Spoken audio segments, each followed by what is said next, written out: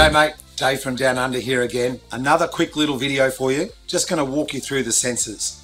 I got Scott here. Now we don't want him to say anything this time. He can smile, but that's it. He's just going to see if I think I can do this. It's in my pay grade. See if I can handle the sensors section. Really short and sweet. Here we go. First button. Sensors. Now at this stage, we can only put the tyre pressure monitors on. The TPMSs, as most people will know what they're called. But stay tuned, there are a range of extra sensors that will be coming. So once you've purchased your RV, in about 6 to 12 months, there'll be a whole range of different options. I'm not allowed to tell you yet. We'll come back to that shortly. But at the moment, TPMSs, that's what's in here. Easy to configure.